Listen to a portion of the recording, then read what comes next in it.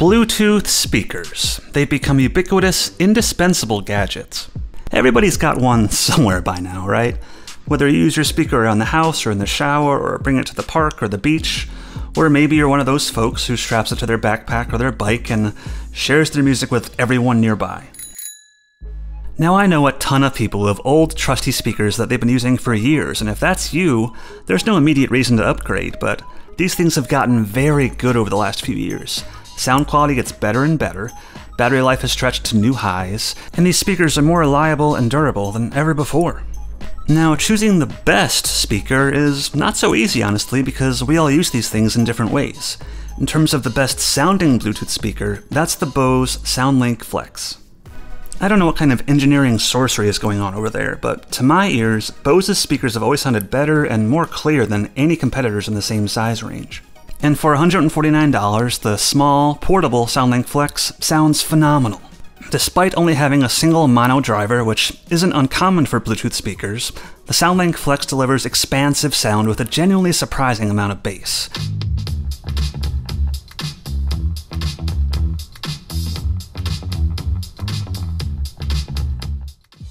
And crucially, that low end isn't muddy or boomy. Instead, everything about this speaker is rich, clear, and detailed. You can expect around 12 hours of battery life, and the Soundlink Flex is rated IP67 for dust and water resistance. Whether you lay the speaker flat or stand it upright, the EQ automatically adjusts for either orientation. And the Soundlink Flex works much better than most as a speakerphone, thanks to its really good built-in mics. Not everything is perfect, mind you. The speaker's buttons can be hard to use or differentiate by feel, and it's weird that Bose chose Bluetooth 4.2 instead of a newer, more modern version of the spec. But if those are my biggest gripes, it's fair to say that the Soundlink Flex is a winner. Having said that, let's not forget about the legendary UE Boom 3. It's frankly a little mind-boggling that this thing is even still around in the year 2022. It came out back in 2018, and Ultimate Ears has been coasting on it ever since. Maybe that's a sign of how stagnant this market's become, or maybe it's a testament to just how good this $150 speaker really is. It checks off all the important criteria, with 15-hour battery life, a fully waterproof design that floats in swimming pools, and those giant foolproof volume buttons. The UE Boom 3 still holds up. Compared to older models, the standout trick of the Boom 3 is the so-called magic button. You just press and hold the button on top and it'll play whatever playlist you assign it.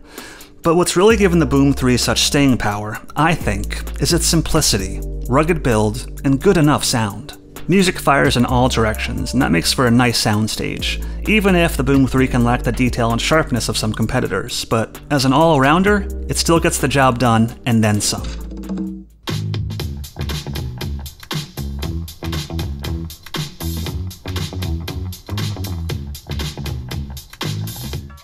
These days, portable speakers are getting smarter than ever before, and the Sonos Roam is a great example of that. It's a Bluetooth speaker, sure, but the real selling points of the Roam are its smarts and tight integration with Sonos' multi-room audio platform. When you're at home, the Roam plays music over Wi-Fi, so better quality than Bluetooth. You can seamlessly hand off playback from the Roam to another Sonos speaker with the press of a button, and it's a cheap way to get a turntable onto your Sonos system, as long as your turntable supports Bluetooth, that is. You could group the Roam with other Sonos speakers to play music throughout the house, or to use it as a smart speaker, take your pick between Amazon Alexa or Google Assistant for hands-free voice commands. Just make sure to have reasonable expectations. Sonos' bigger speakers often sound more powerful than you would think, but that's not really the case with the tiny Roam. It's detailed and it's crisp, but it's not going to blanket a room in sound. But for a desk or in the shower, it's perfect.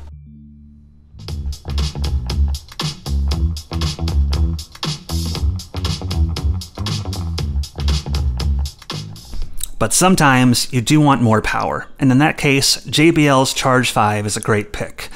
It's larger than the UE Boom 3 in terms of both size and sound.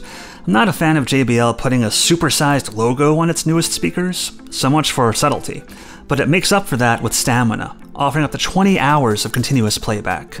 Even better, you can charge other devices with the Charge 5. There's a USB-A port around back, so you can charge your own phone or a friend's while you play tunes. My main disappointment with the Charge 5 is that it's a mono speaker, which means you're down mixing stereo content, and some instruments or parts of a song might not be as prevalent as they would be on a stereo speaker. And since the Charge 5 isn't as detailed or pristine as Bose's Soundlink Flex, which also has a mono setup, it's more noticeable here.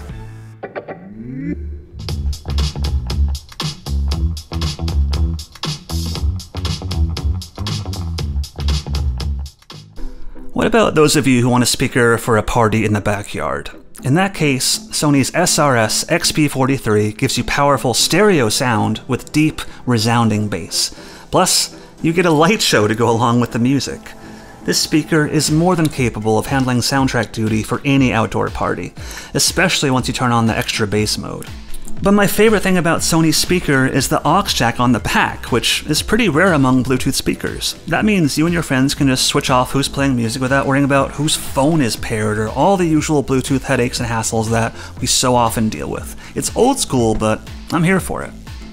Now, this speaker weighs over 6 pounds, so it's not especially portable or the kind of thing you're going to toss into your bag every day, but it's tailor-made for use around the house and for parties.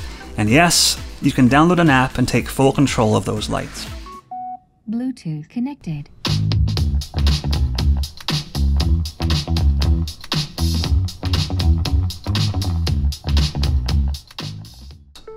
And finally, let's go in a complete opposite direction with a teeny tiny, adorable speaker. JBL's Clip 4 has an integrated carabiner, which makes it effortless to attach to your bag, bike, or who knows what else. And for a compact speaker, I was pretty impressed by its sound. The bass is a bit recessed, obviously, but mids and treble are clear and very nice. Just like our other picks here, it's rated IP67 for dust and water resistance, and combined with its diminutive size and 10-hour battery life, you're looking at a really great speaker for hikes or other adventures.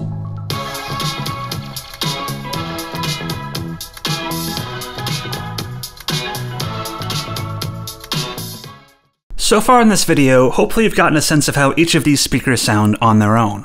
Now we're going to run through all of them back to back, and I know it's not as good as hearing them in person, but this should make the differences a bit more clear.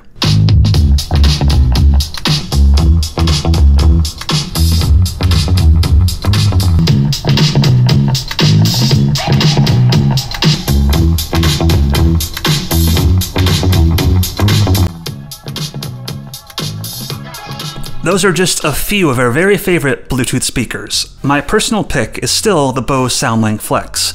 It's just such good sound for the size. But there are so many good choices right now. Marshall makes great speakers if you're a fan of that rock and roll vibe, and if saving money is priority number one, you really can't go wrong with anything from Anker. But the bottom line is, you don't have to spend a lot of money to get a very good speaker, and that's a pretty great thing.